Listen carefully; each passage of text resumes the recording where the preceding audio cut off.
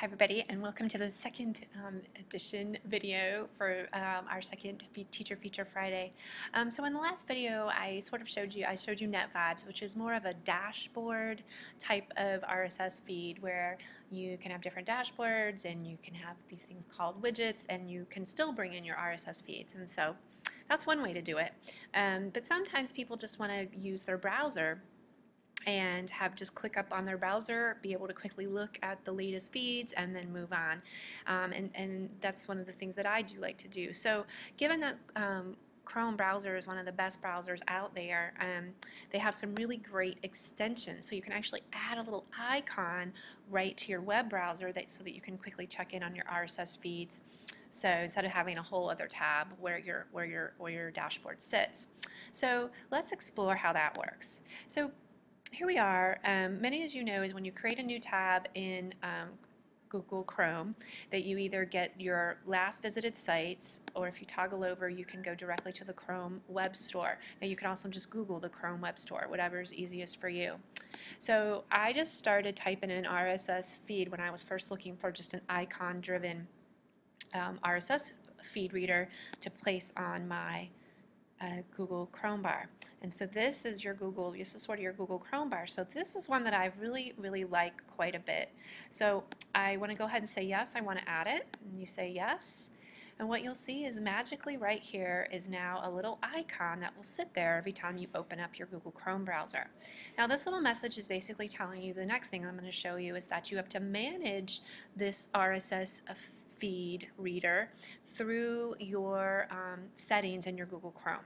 So I'm going to close that window and show you how that works. So you want to go to your little wrench right here on your Google Chrome bar, and you're going to go to Tools, and you're going to go to Extensions, because that's what this is. This is an extension. We're extending your Google Chrome bar. So there it is, and in order to add RSS feeds to it, you have to go to Options.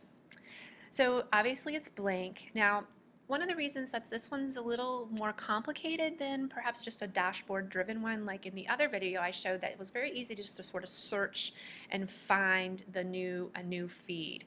Well, this one doesn't quite offer that to you. You kind of have to know the RSS feed URL in order to get it to come in here. But that's not really that hard, so let me show you how that works. So the first thing you're going to do is first go to the place that the place that the blog or whatever it is that you want to bring into your feed. So we've been here before. Here's the teacher, the nerdy teacher, and again it works sort of the same way. You're going to look for that RSS feed icon, but you're just going to click Atom in this case. And usually what will happen is it'll kind of come to this kind of strange looking page, and the trick is that this URL is not going to work as an RSS feeder. You need to get the XML feed, and so that's this guy right here. So you just click that button down there. Let me back that up, so let me show you that one more time. You're going to click here. You want to view the XML. You want to grab that code right there. We're going to go over to our new extension, and we're going to put that URL, I'm going to paste that URL right there, and there it is. Now let me show you how this works. So here we are, we're managing. I went to my toolbar, I went to Tools, and then I went to this option. But let me show you how this kind of works. So let me close this window, and then what will happen is now if I click on here, there's the nerdy teacher, and here are all the latest posts. So that's how you could quickly go and look at what nerdy teacher is posting. But let's add another one. Let's go to Edutopia for one, because Edutopia is a good one, but it's a little complicated. So let's just go and find that RSS feed icon, which is right there. I'm going to click on that. I'm again click on this Edutopia, and it's going to say it's going to take me outside of the site, and I'm going to say OK.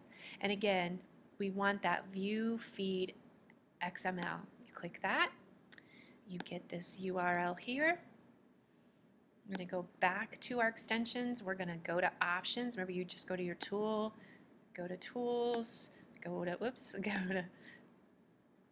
Tools, Extensions. It's going to bring the same page up. You're going to go to Options of your RSS feed reader. We're going to add a new feed. We're going to paste that URL right there. And now you can see it's there. Let me close this window. Let me close this window. Let me close that window. Let's close that. And then let's take a look at how this looks now. So we click on that icon, and now you can see that both of those feeds are now here. So now I can toggle to Edutopia, again look at all the different posts, and then go back if I wanted to take a look at the Nerdy Teacher. Okay, so that is a quick and down and dirty way of how you actually use an extension in your Chrome browser with so one click, one icon, you can quickly cruise through all of the great innovations, best practices that are out there on the web on your journey to becoming a highly connected educator.